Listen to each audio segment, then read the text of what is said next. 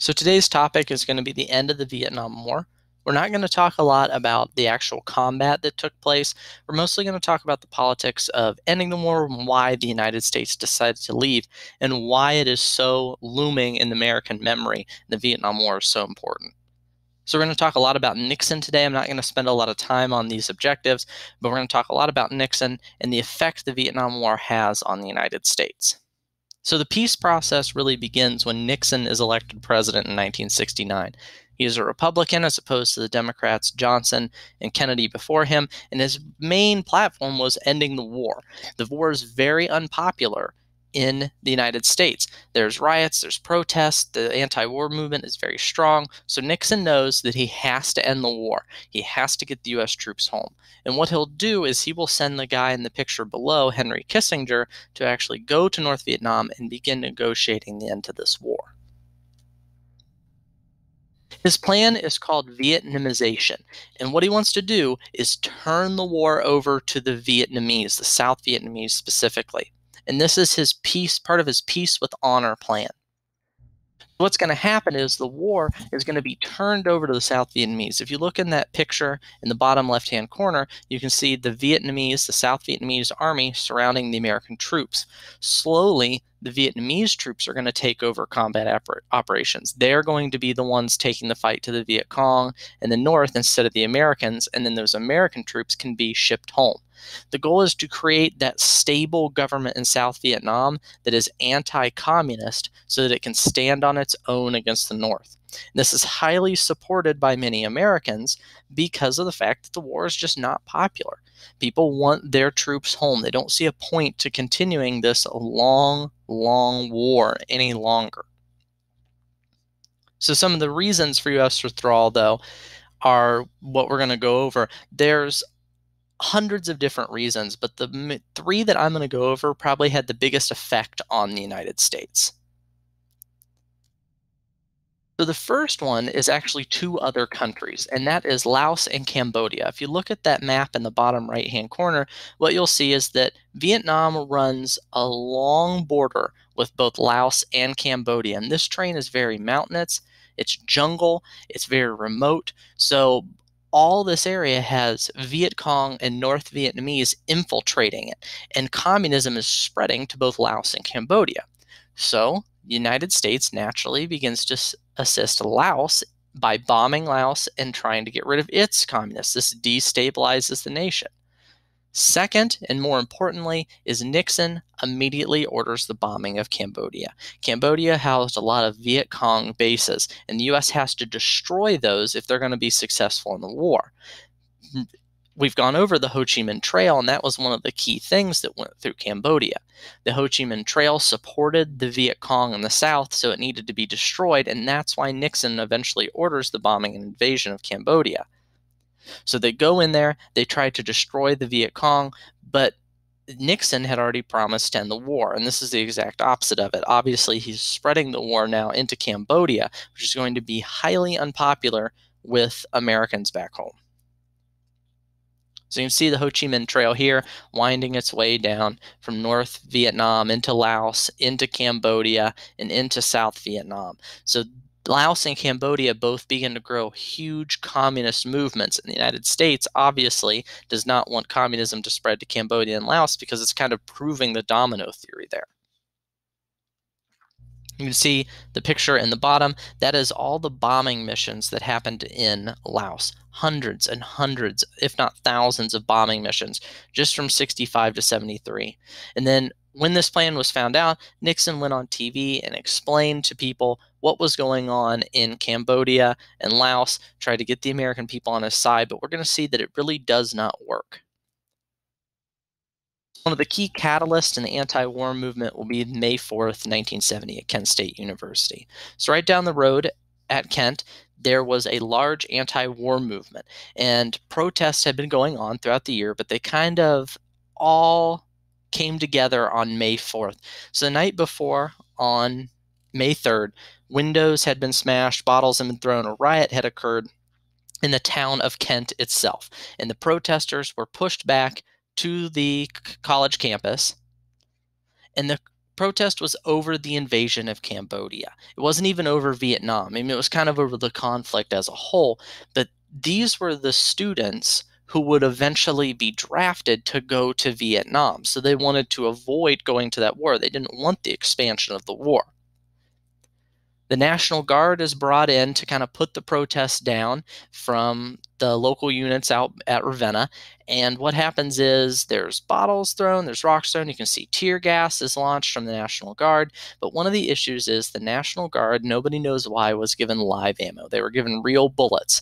And they begin to line up, and they are told where they're going to push the protesters out, and they're going to kind of end this protest before it even becomes a riot on the campus. For some reason, when the National Guard reaches the top of the hill, you can see in the bottom left-hand picture, there's kind of a hill behind that building. They open fire. No one knows why to this day. There's a recording of it, but nobody knows why they open fire. And what happens are 4 students are hit and killed at Kent State. And this is going to galvanize the protest movement in the United States, because now the United States isn't just like putting protests and riots down, it's shooting its own citizens, and not even its own citizens, it's shooting its own children. And this is going to make the war very, very unpopular. You can see the location of the shooting here. If you've ever been to Kent State, this may look a little familiar. Some of you may even end up living in some of these dorms if you go to Kent State. But you can see the guard was at the top of the hill. They fired down into the parking lot, and students were hit and killed there. A lot of students were wounded, but 4 were killed.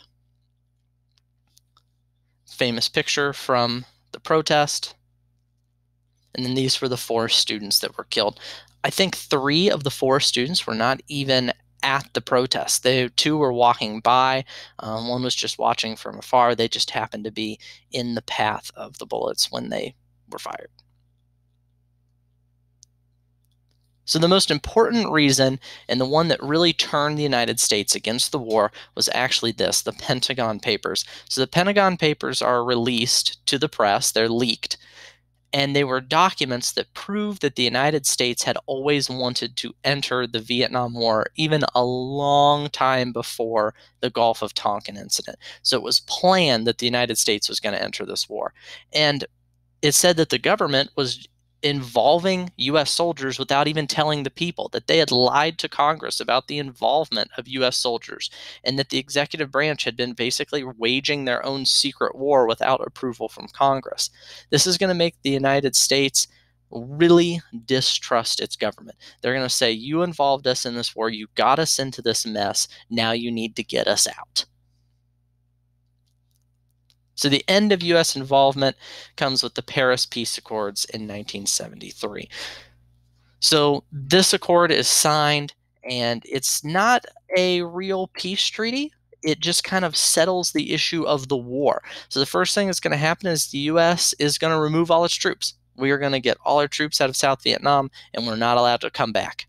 Both sides are going to agree to release their prisoners of war. And the Viet Cong, the National Liberation Front in the South, they're going to become their own political party. So they basically become the Communist Party of South Vietnam. So you can kind of see that the Viet Cong basically won. They weren't destroyed, and now they're even more legitimate because they're allowed to become a political party. The major issue with it is it doesn't settle the future of the South. The South is still a mess. And the North is going to see that the South is very corrupt, it's very weak, and they're going to take advantage of this because the goal is to reunify Vietnam for both sides.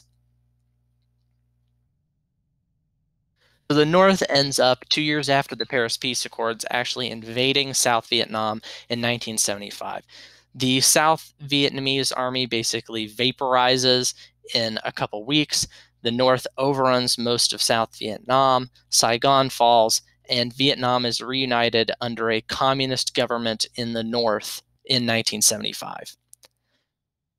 It's a very costly war with over 2 million Vietnamese dead. It's a long-running war. Much of the countryside is destroyed, their infrastructure, their commerce. It's very destructive to their economy. The U.S. lost 58,000 soldiers over the time we were there. Doesn't seem like a large number for how long we were there, but remember, this is America's first huge war since Korea. So the United States really is not used to fighting these large wars anymore. And a large amount of South Vietnamese decide to flee the country. They're refugees. A lot of them are people who had worked for the US, they were soldiers in the army, and they know that the communists from the north will immediately execute them. Whenever the communists would sweep into an area, they would round up all the government workers, they'd round up teachers, they'd round up anybody who was educated, and what they would do is they would execute them so they would not be a threat to the communist rule. You can see here some of the pictures of the fall of South Vietnam. That one in the top, that's the final kind of push of the North Vietnamese taking the presidential palace of South Vietnam. You can see the evacuations of the United States helicopters. There weren't even enough room on the carriers to land all the helicopters, so they pushed some into the sea.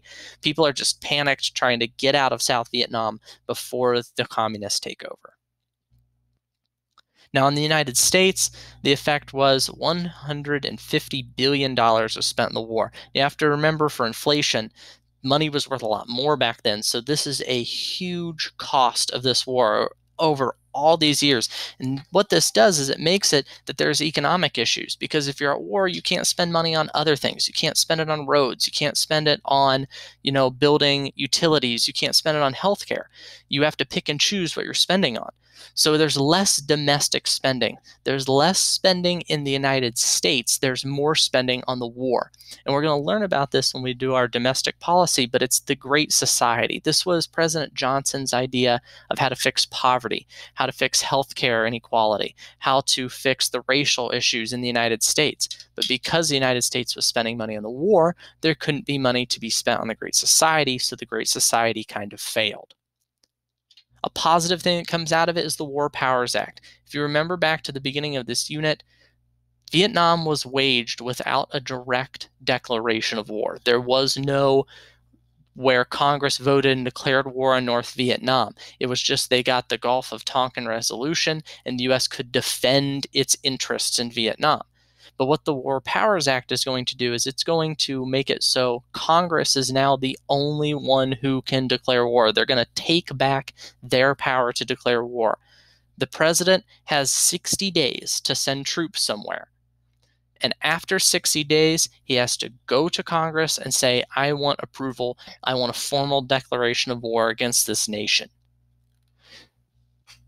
So I hope this helped you understand the end of Vietnam and the United States getting out of Vietnam and some of the impacts. And as always, if you have any questions, just ask.